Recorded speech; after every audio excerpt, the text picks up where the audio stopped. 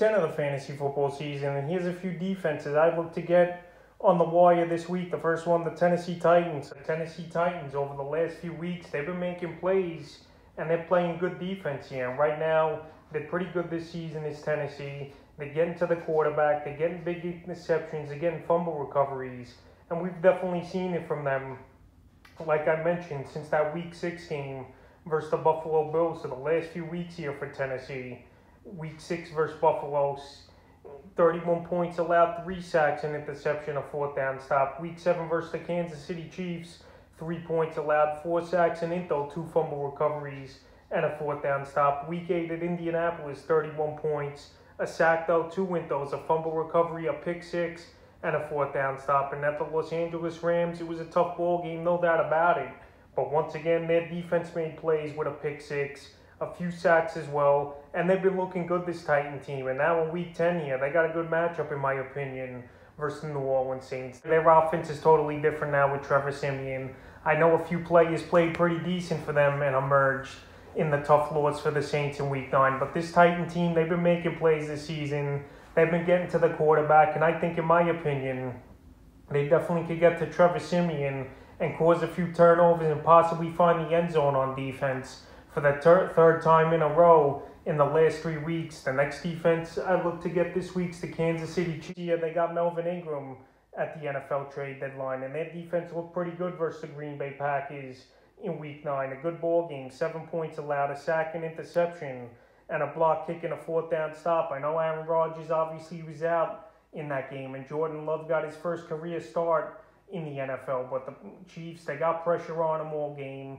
He had to throw a lot of balls away or just throw it in the dirt and avoid sacks as well. So this Chief unit, we've seen the last few seasons, their defense get a little stronger, and maybe right now they're starting to turn the corner. In Week 10, they got a decent matchup at the Las Vegas Raiders that give up the 20th most fantasy points to defenses. But right here, it's a big division game, no doubt about it, for this Kansas City Chiefs team. And right now, if their offense could start clicking and this defense to get going, they could be a factor in fantasy this season, is the D. And they're available right now in 62% of fantasy leagues. The next defense is the Denver Broncos. So the Broncos traded their best player, no doubt about it, in Von Miller. But this defense came out in Week 9, and they pretty much shut down this Dallas Cowboy offense until the fourth quarter in garbage time, where the Cowboys put up 2 late scores in that ball game. So the Broncos, 16 points allowed, 2 sacks, an interception, a fumble recovery, and a whopping 4 fourth down stops that really set the tone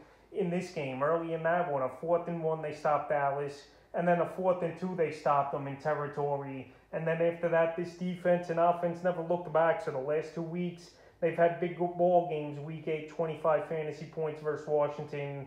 And then Week 9 at Dallas, like I mentioned, 15. So Week 10, they got a good matchup versus the Philadelphia Eagles. They give up a decent amount of fantasy points to defenses. And I think they can make some problems for Jalen Hurts in this running game as the Broncos. Because even Ezekiel Elliott, they shut down as well. So they got dropped in tons of fantasy leagues because of the matchup at Dallas. And they're available right now in 53% of fantasy leagues. And they're definitely a big add this week, in my opinion. The next defense is the Cleveland Browns. So the Browns, no Odell Beckham anymore. They released him.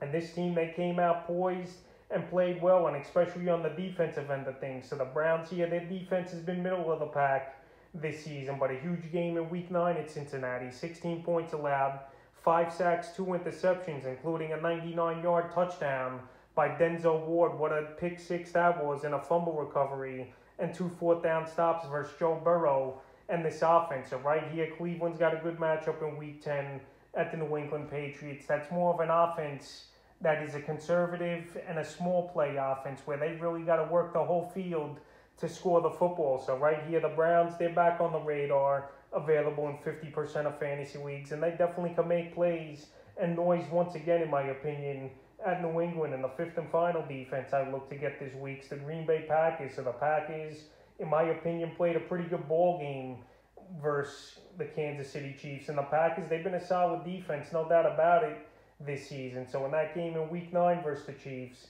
13 points allowed, a sack, and a fourth down stop. So right here, with their defense on the field most of the game, with their offense having a lot of 3 and outs and short drives, the Packers held their own, in my opinion.